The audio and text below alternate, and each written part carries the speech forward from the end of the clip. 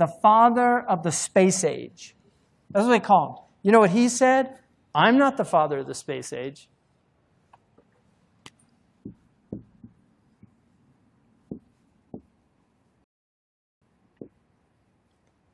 That's the real father of the space age. Okay, now this guy, who was at Cal Poly Tech, right?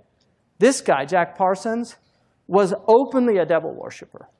He developed the fuel that enabled us to penetrate the stratosphere. Satellites could not have come about without this guy. In his diary that he himself wrote, he had a dream. This is 1948. He had a dream where he saw somebody that he calls Belial Dajjal. And he tells him, you are helping me. Okay, I'm not making this up. You think I'm making this up? Wallahi, I'm not making this up. You go look it up yourself. Okay, so where's all this stuff coming from? Seriously, where's it all coming from? We're in the age of the Dajjal, you know. It's just Allahu A'lam, when and where and what. But this is it, people. As far as I'm concerned, it's end game. Huh? That's why Allahu Akbar, water and prayer and Qibla can't take that away from us. So just keep doing, you know. I mean, Khabbab wanted to, you know, he wanted to ask for death, you know.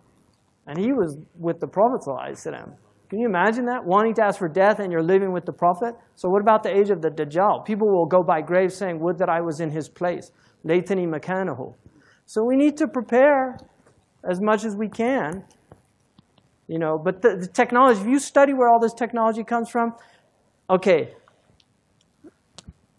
you know, read about the magic and the Enlightenment period. All these scientists were magicians. They were all into black magic. You read about Francis Bacon. I just read a biography of Francis Bacon called Knowledge is Power, Magic and the Creation of Modern Science. Francis Bacon was reading all these magical books. 2001: A Space Odyssey. What's his name? No, the guy that wrote it. Arthur C. Clarke. Arthur C. Clarke, great technologist. He actually has most of the patents that enabled the satellites, right?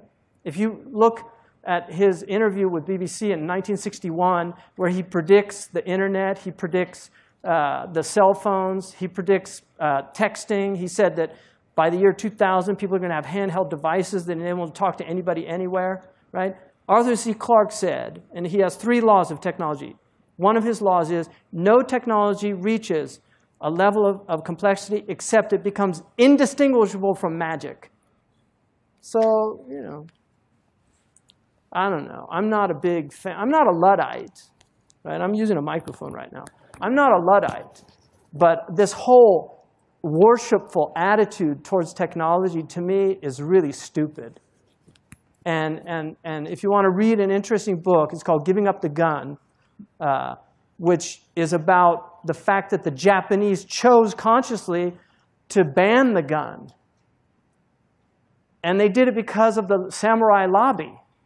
Because the samurais thought it was disgusting that a man could spend 30 years becoming a master swordsman, and some idiot could pick up a gun and just kill him. They just thought it was just so unaesthetic. And so they outlawed the gun, even though the Japanese were making the best guns in the 16th century on the entire planet. They had solved the problem of the water, because they used to go out when it was wet or damp, and the powder got damp. They actually had waterproof powder kegs in their guns in the 16th century. And we know Japanese technology. I mean, it just took them a little while to get used to the cars, and now they're making better cars than any of the American cars. I mean, the Japanese have itqan when they do things, but they outlawed the gun.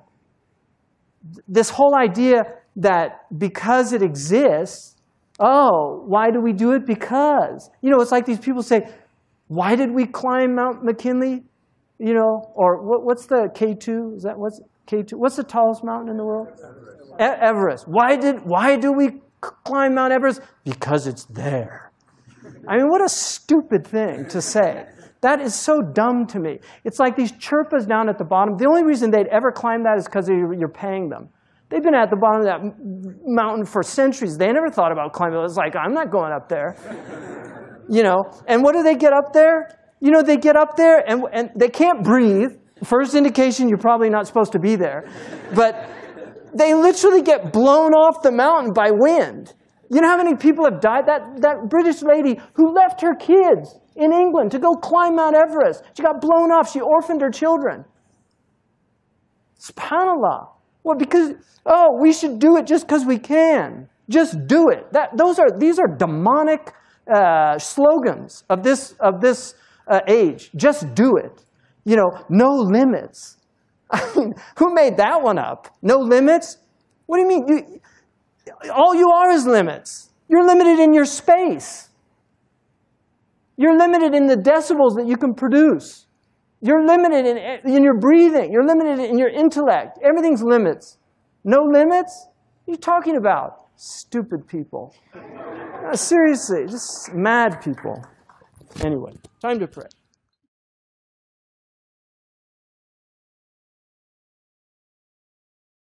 Trying to predict the future is a discouraging and hazardous occupation, because the prophet invariably falls between two stools. If his predictions sound at all reasonable, you can be quite sure that in 20 or at most 50 years, the progress of science and technology has made him seem ridiculously conservative. On the other hand, if by some miracle a prophet could describe the future exactly as it was going to take place, his predictions would sound so absurd, so far-fetched, that everybody would laugh him to scorn. This has proved to be true in the past, and it will undoubtedly be true, even more so, of the century to come. The only thing we can be sure of about the future is that it will be absolutely fantastic. So, if what I say now seems to you to be very reasonable, then I'll have failed completely. Only if what I tell you appears absolutely unbelievable have we any chance of visualizing the future as it really will happen. Let's start by looking at the city of the future. Some people think that it will be like this. And they're quite right. In fact, everything you see now already exists. All the materials, all the ideas, these things could be put into practice immediately. But what about the city of the day after tomorrow? Say the year 2000. I think it will be completely different. In fact, it may not even exist at all. Oh, I'm not thinking of the atom bomb and the next Stone Age. I'm thinking of the incredible breakthrough which has been made possible by developments in communications, particularly the transistor and, above all, the communications satellite. These things will make possible a world in which we can be in instant contact with each other, wherever we may be, where we can contact our friends anywhere on Earth, even if we don't know their actual physical location. It will be possible in that age, perhaps only 50 years from now, for a man to conduct his business from Tahiti or Bali just as well as he could from London. In fact, if it proves worthwhile, almost any executive skill, any administrative skill, even any physical skill, could be made independent of distance. I am perfectly serious when I suggest that one day we may have brain surgeons in Edinburgh operating on patients in New Zealand. When that time comes, the whole world will have shrunk to a point, and the traditional role of the city as a meeting place for man will have ceased to make any sense. In fact, men will no longer commute, they will communicate. They won't have to travel for business anymore, they'll only travel for pleasure. I only hope that when that day comes, and when the city is abolished, the whole world isn't turned into one giant suburb. In that world of the future, we will not be the only intelligent creatures. One of the coming techniques will be what we might call bioengineering, the development of intelligent and useful servants among the other animals on this planet, particularly the great apes and in the oceans, the dolphins and whales. You know, it's a scandal of which we should be thoroughly ashamed that prehistoric man tamed all the domestic animals we have today. We haven't added one in the last 5,000 years. It's about time we did so, and with our present knowledge of animal psychology and genetics, we could certainly solve the servant problem with the help of the monkey kingdom. Of course, eventually our super chimpanzees would start forming trade unions, and we'd be right back where we started. However, the most intelligent inhabitants of that future world won't be men or monkeys. They'll be machines, the remote descendants of today's computers. Now, the present-day electronic brains are complete morons, but this will not be true in another generation. They will start to think, and eventually they will completely outthink their makers. Is this depressing? I don't see why it should be. We superseded the Cro-Magnon and Neanderthal men, and we presume we're an improvement. I think we should regard it as a privilege to be stepping stones to higher things. I suspect that organic or biological evolution has about come to its end, and we are now at the beginning of inorganic or mechanical evolution, which will be thousands of times swifter. But even if the future does belong to the robots, our bodies and our brains still have immense untapped potentialities. For example, to cope with the information explosion, we may develop a machine for recording information directly onto the brain, as today we can record a symphony on tape. So we may one day be able to become instant experts, learning Chinese overnight, for example. Or we may be able to recall completely memories of past events so that we seem to relive them. In fact, techniques are already known for doing this in a rather limited way at the present. Alternatively, we may prefer to totally erase past unpleasant memories.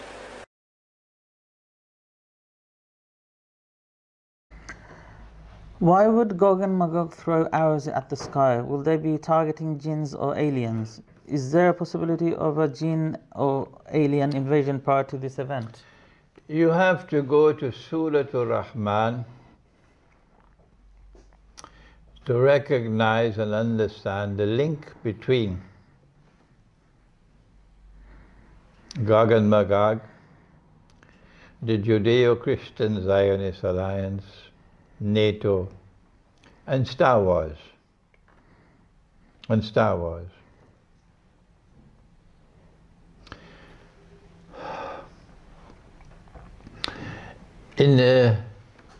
Must be 100,000 lectures I've already delivered on Gog and Magog.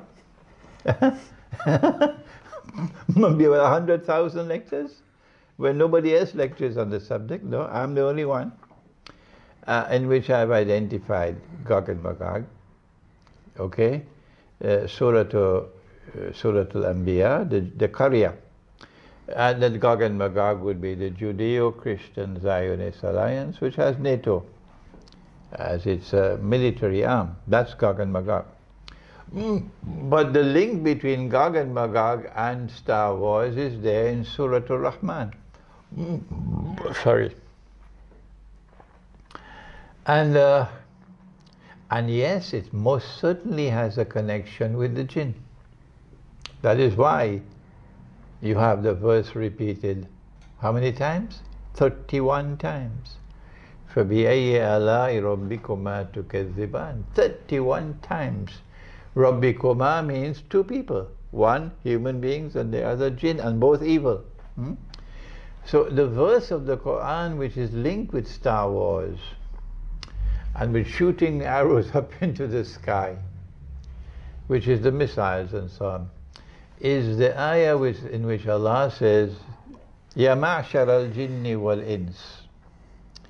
And he's not speaking to all human beings, and he's not speaking to all jinns. He's speaking to the human beings and the jinn who have been constantly addressed in this surah. And 31 times he has asked them, he has said, فَبِأَيِّ آلَاءِ رَبِّكُمَا تُكَذِّبَانِ. So you can't make a mistake. Who is he talking about? He's talking about this community of human beings who are evil, and this community of jinn who are evil and who are in alliance with each other. And it is these people who are addressed, يَا مَعْشَرَ الْجِنِّ وَالْإِنسِ إِنِ اسْتَطَعْتُمْ أَن تَنْفُذُوا مِنْ أَقْطَارِ السَّمَاوَاتِ. There you are, the Star Wars. أَقْطَارِ السَّمَاوَاتِ وَالْأَرْضِ. If you wish to embark on the effort to explore and penetrate the stratas of the sky and the samawat and the stratas of the earth, which includes the ocean, the depths of the ocean, فَانْفُذُوا. Go ahead and pursue the effort. So the jinn are helping human beings in this effort of missiles and satellites and all of these things. But then Allah, I think I'm speaking a little bit too much today. It's okay. I'm taking too much out of the cat is coming out of the bag. I don't want NATO to know this. I don't want NATO to know this. No, I prefer NATO does not know this at this time. No. Let them go do their research in Surah Ar-Rahman. Yes, I think I've spoken enough. I don't want to speak anymore and reveal anymore. That there is in Surah Ar-Rahman that which explains definitely that the jinn are supporting the efforts for exploration of the stratas of the sky and the depths of the earth. أعوذ بالله من الشيطان الرجيم يا معشر الجن والإنس إن استطعتم أن تنفذوا من أقطار السماوات والأرض فانفذوا لا تنفذون إلا بسلطان فبأي آلاء ربكما تكذبان يرسل عليكما شواظ من نار ونحاس فلا تنتصران فبأي آلاء ربكما تكذبان فإذا انشقت السماء فكانت وردة كالدهان فبأي آلاء ربكما تكذبان فيومئذ لا يسأل عن ذنبه إنس ولا جان فبأي آلاء ربكما تكذبان يعرف المجرمون بسيماهم فيؤخذ بالنواصي والأقدام فبأي آلاء ربكما تكذبان هذه جهنم التي يكذب بها المجرمون يطوفون بينها وبين حميم آن فبأي آلاء ربكما تكذبان